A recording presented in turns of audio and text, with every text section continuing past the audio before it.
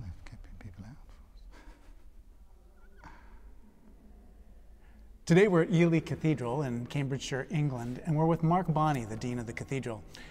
He's got a beautiful, beautiful place here, beautiful octagonal shapes around the altar.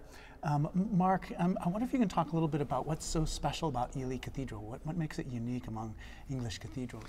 Well, the octagon that you mentioned is one of its unique architectural features, and it's one of the medieval cathedrals from dating back to the 11th and 12th centuries.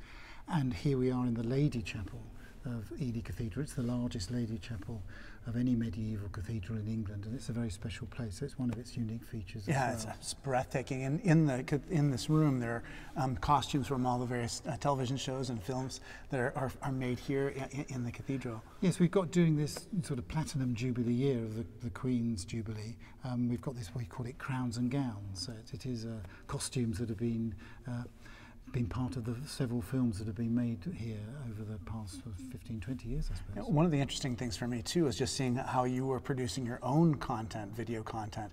I wonder if you can talk a little bit about how you live stream things and how's that changed your preaching or your approach to ministry?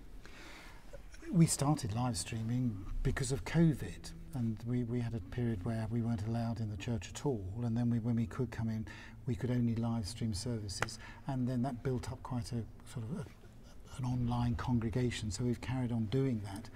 I must admit, I forget that it's happening now. You know, we've got a following of 400 or 500 people, I think, view each one. Yeah. Whether it's changed how I preach or not, I'm not sure. Well, when we first went online, they gave us it was me in the cathedral by myself and robot cameras. And they said, you always got to start with this one, then you've got to go back. And then, when people came back, I do keep it shorter than I did before.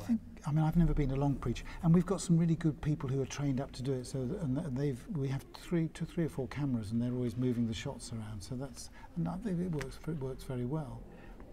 Yeah. There's so much that's beautiful in this place. You have this massive oak table.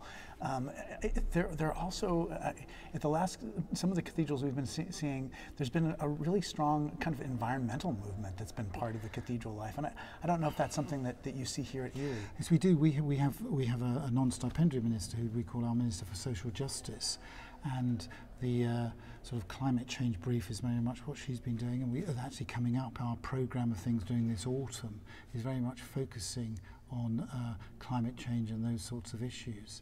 We had a big cathedrals conference nationally a couple of weeks ago, and actually one of the best talks given by that was somebody who's a member of the congregation here, who's an engineering professor in Cambridge, and he's big into that.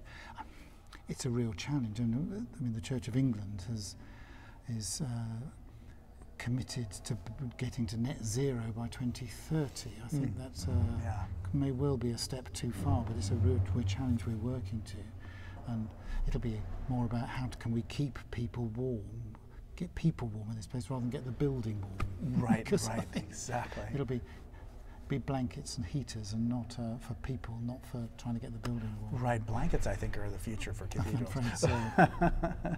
Well, it's so kind of you to take the time to talk to us today, and I know that many of the people who are watching back home are going to want to visit this cathedral in the future. Well, do come, and it's been great to meet with you, Malcolm, and every blessing to you and to the people at Grace. Thanks, Mark. My name is Malcolm Clemens Young. I'm the Dean of Grace Cathedral in San Francisco. Thanks for watching More Good News.